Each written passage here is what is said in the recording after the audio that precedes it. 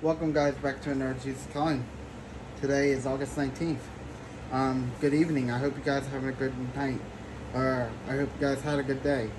Today is I call continually you. I call.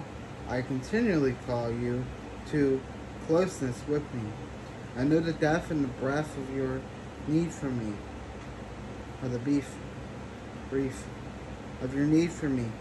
I can read the emptiness of your thoughts when they wander away from me.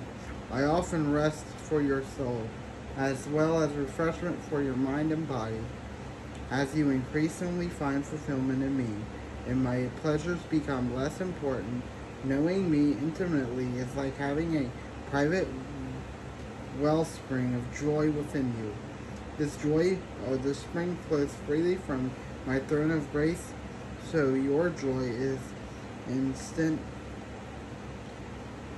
and independent of circumstances.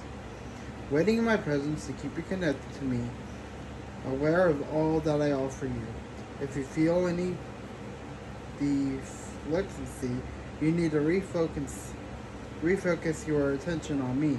This is how you trust me in the moments of your life.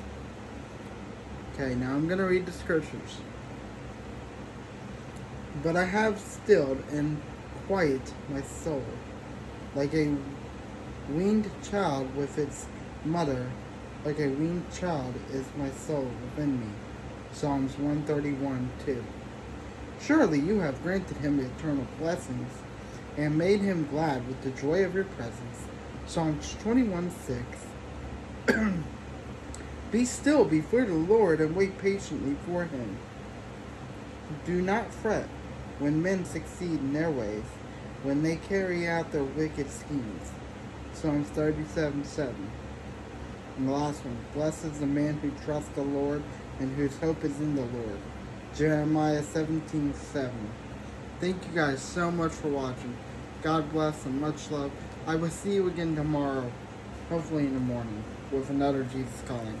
Bye.